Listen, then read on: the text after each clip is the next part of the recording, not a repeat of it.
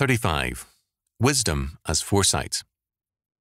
The Bible uses several Greek and Hebrew words for what in English is translated as wise.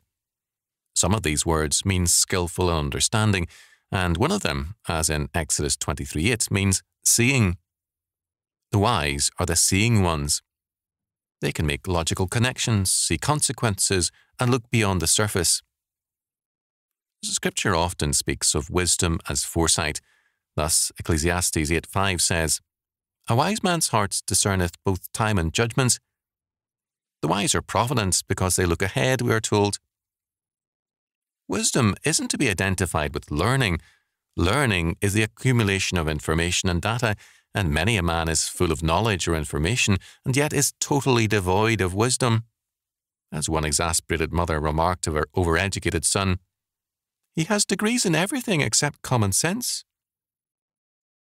Learning is a great advantage with wisdom, but foolishness apart from it. As Solomon observed, "Give instruction to a wise man, and he will be yet wiser. Teach a just man, and he will increase in learning." Proverbs 9:9. The Bible never downgrades learning, but it makes very clear that wisdom is the principal thing, therefore get wisdom, and with all thy getting, get understanding. Proverbs 4:7. It's wisdom that our age lacks. For example, with respect to one policy after another, Vietnam, the war on poverty, land control, smog devices and the like, no lack of learning and data has been in evidence. Very learned men have written legions of reports to flood us with data, but in all of this, wisdom or seeing, foresight has been lacking.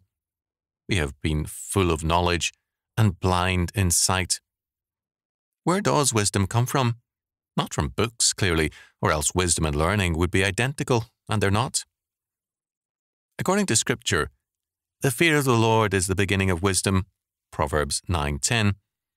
To fear God is to know that His word and His laws govern all things, that the wages of sin are always death, and that what men sow, they also reap. Men who deny God's law deny wisdom. They blind themselves. Our age has blinded itself by denying the word of God.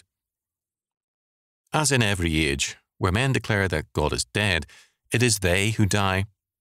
It's the fool who says in his heart, "There is no God." Psalm 14:1.